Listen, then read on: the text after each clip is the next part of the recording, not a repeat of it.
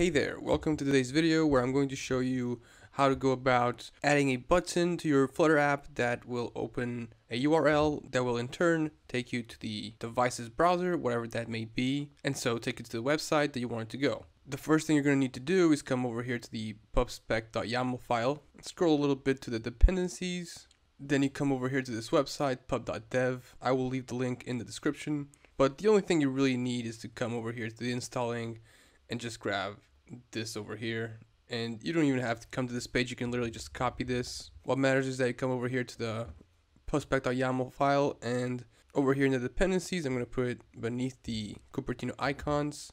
I'm just going to paste it, and I'm going to do pub get, and apparently I need to increase this over here to make sure this works, so let's just go for it.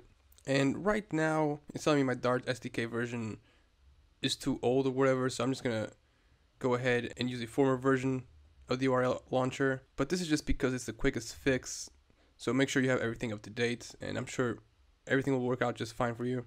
There you go, now it was successful, so we have the URL launcher package installed in our app, and we can get straight to it. So what we're going to do is create a method. I'm going to call it LaunchURL, and I'm going to give it a argument which will be a type string. And okay, this is pretty much the bones of the method right here. First thing I'm going to do is type in async, because this is going to be a method that works with futures. And now we go inside the body of the function and type in if await can launch. And as you can see, this is something that already exists, so this is part of the package. And in here we use this URL right here. That's what we're using.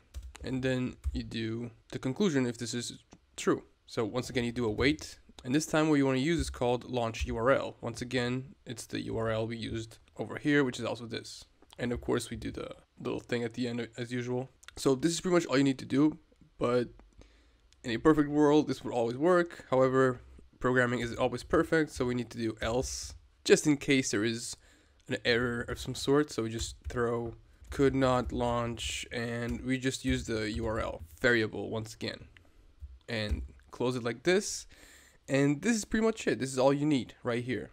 Now all we need to do is go over to the onPressed of this button right here, and I'm gonna first create a new variable called URL again, and it's just gonna be, I'm gonna use the YouTube website, but it doesn't really matter which website it is.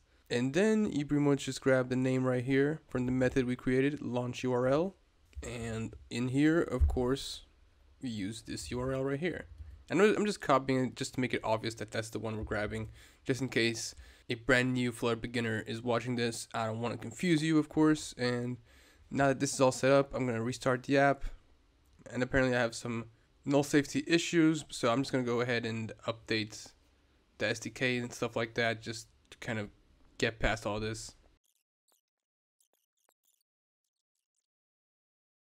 Turns out I just had to do a little bit of a Flutter upgrade command. And finally, we have a successful get pub with the updated URL launcher. So now this should all work.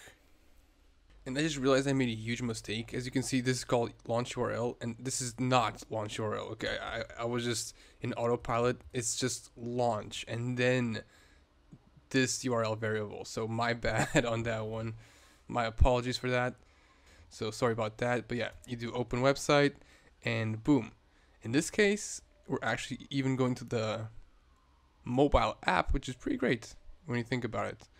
But let's do, you know, a different website. Let's just do yahoo.com or whatever and restart it. And I forgot to put the S here. Now if I open it, it's gonna open the Chrome thing. Of course, accept, whatever. No thanks, let's just go to the website, please. And boom, there you go, it works. Now something worth mentioning is that, you know, this is the website, right? But let's go back to the app. And over here in the launch method, not the LaunchURL method, again, sorry about that. You go for force web view and you make it true. And let me just restart this really quick. And then if I click here now, here we are. Except if I do this, you will see we're inside our own app instead of using the browser. Okay, so that's pretty much how you go about opening a URL in your own app and also opening a URL using a different browser. Once again, I'm so sorry about this mistake. Please don't make that mistake as well. The main method here is launch. That's just the name of it, nothing else. Hopefully that didn't throw you off too much. This is the final code, and then of course you just have to pretty much use the method that we created over here on the onPressed, and that's about it for today. I hope this video was able to help you. If it did, please leave me a like and subscribe if you want to keep on learning more and more about Flutter. Thank you so much for watching. This is Flutter Mentor, and out.